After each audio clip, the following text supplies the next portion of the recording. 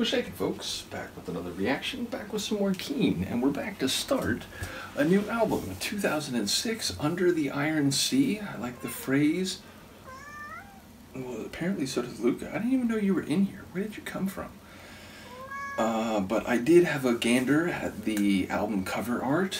I enjoy, again, it seems to have a sea theme, but it seemed to mix a couple of different visual aesthetics. It was a bit like 19th century, like Japanese woodblock, but also a bit more modern, and I don't know if cartoony is the right word, but a bit more animated would be the wrong word too, because nothing's moving. But something in that direction, something a bit less like real world and more, visually created. Nevertheless, it seemed to be a nice fit with the title of the album, and indeed, the first track is called Atlantic, which, as people will know, is it's a large ocean as Luca decides whether she wants to attack my feet. Well, this would not be helpful. I'm trying to shoot a video here. But yeah, it divides the old world and the new, to use, classical terminology. And in that sense, it was a bifurcation in the ancient world and right up on into the modern period.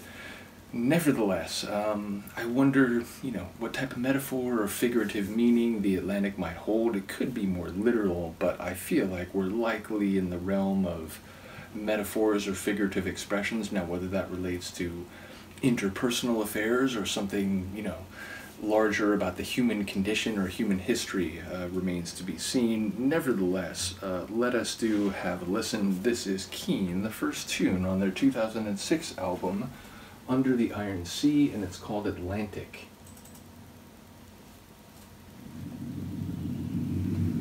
Please behave.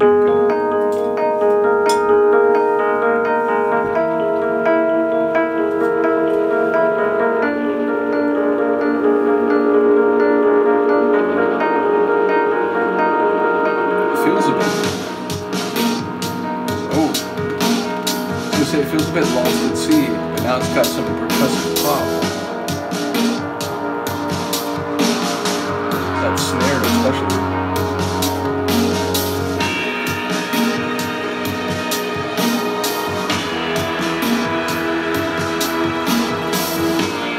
I do like that. Those long, almost drone-like sort of bass strokes.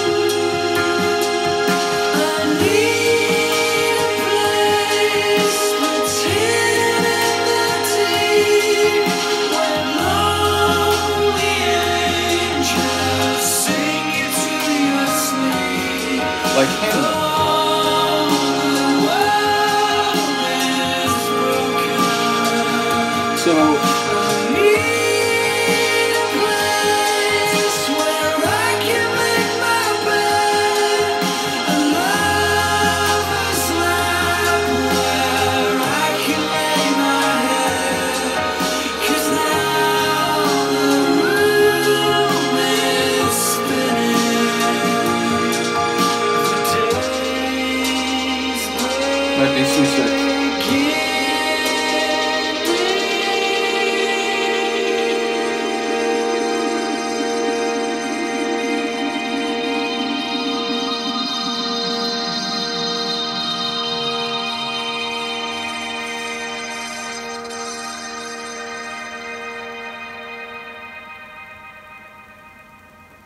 Really cool tune sonically.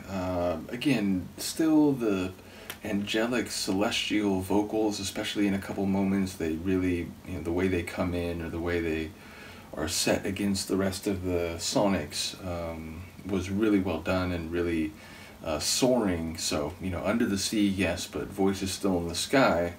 Nevertheless, as I said, I love those long sort of heavy bass strokes, which it just added a weight to the song, even though again it had, it was pulling in different directions in that regard.